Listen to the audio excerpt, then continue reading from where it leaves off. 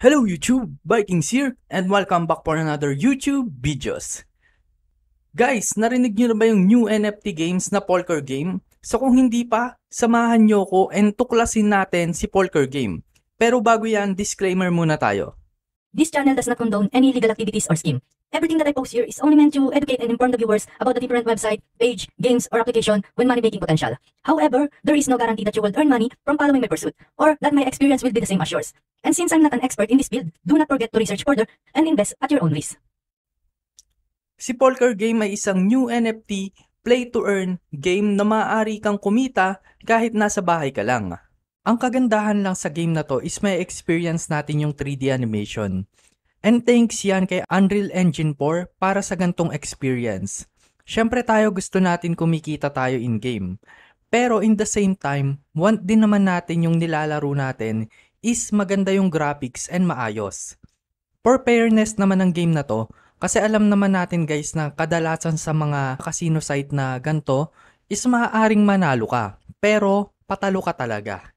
Pero dito dahil nagamit si Polker game ng probably pair system and true random number generator, ito yung magpapatakbo sa game and ang kagandahan lang dito is complete randomize siya. And hindi nila control yon, kaya hindi nila tayo madadaya in-game. Sa transparency naman, sa pamamagitan ng pagkuha ng values and hashing them, makukompare and verify natin kung may manipulation in-game.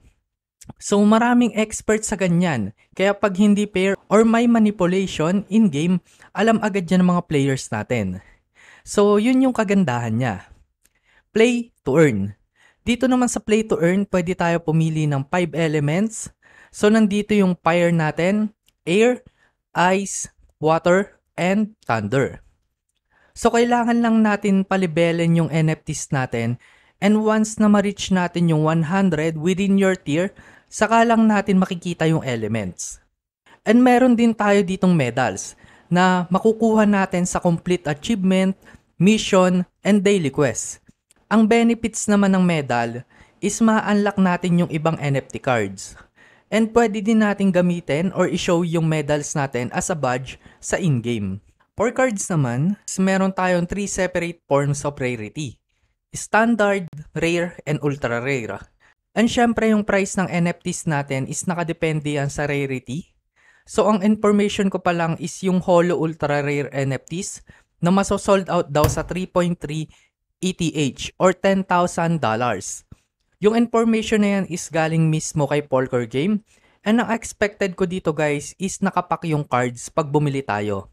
Sana ganun nga na may chance tayong makakuha ng ultra rare holograms sa mga packs natin. Kasi magiging exciting yung pagbubukas natin ng mga cards pack natin. Yung sisilipin pa natin yung cards or unti-unti. Sana ganun yung naka-card pack siya. So silipin naman natin yung mga team ng Polker. So click lang natin tong About Us. Tapos baba lang natin, scroll down and makikita natin yung Meet Our Team.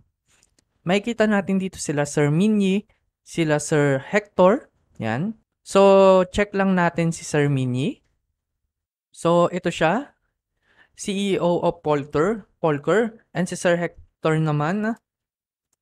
So, siya naman yung co-founder ng Polker. So, nandito yung information nila kung gusto nyo silang i-check. Pero ako na double check ko na sila. And na-check ko na din kung legit si Polker. So, for now naman legit siya. And maganda naman yung pagkakalatag niya and look promising. And kilala niyo ba si Akon, yung sikat na singer? Yung kumanta ng Nobody wanna see us together, but it don't matter, no. Di ako magaling sa pagkanta. Sorry. So, siya yung kumanta nun and may message siya sa Polker game. So, check natin yan. Yo, what's going on? It's your boy Akon. Shout out to Poker, man. Listen, this game is revolutionary, bro. I got a chance to play it, and wow, I'm telling you, a card game experience in 3D, built-in Unreal Engine 4. This is hands down probably the best play to earn. You know what I'm saying? NFT games is a space that you need to be in right now. Alright? So check it out, man. I guarantee you it's going to be the next wave in gaming. So get involved. So yun, very well said, Sir Akon. And back to you, Vikings. Thank you. And ang next naman natin is PKR. Ang tawag naman natin sa native token sa Polker is PKR. Ito yung main currency natin and magagamit natin ito sa buy item, trade, or marketplace.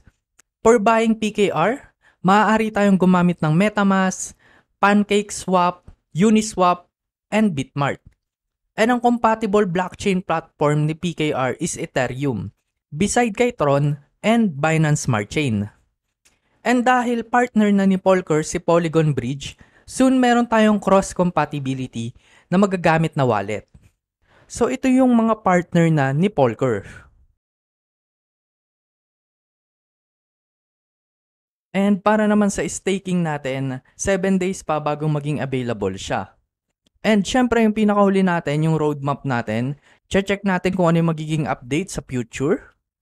So dito sa roadmap, magiging available yung platform play chip game natin and beta launch ngayong 2021 and ilalunch din yung NFTs. So ito na nga.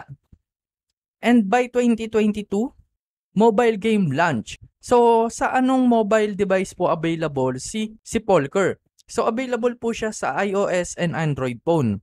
And sa last question, launch new games. Sa 2022 din po siya. And para makasali kayo sa massive giveaway ni Polker, click nyo lang yung link sa description and maaari kayong manalo dito ng Polker NFTs and 500 winner ng 50 PKR.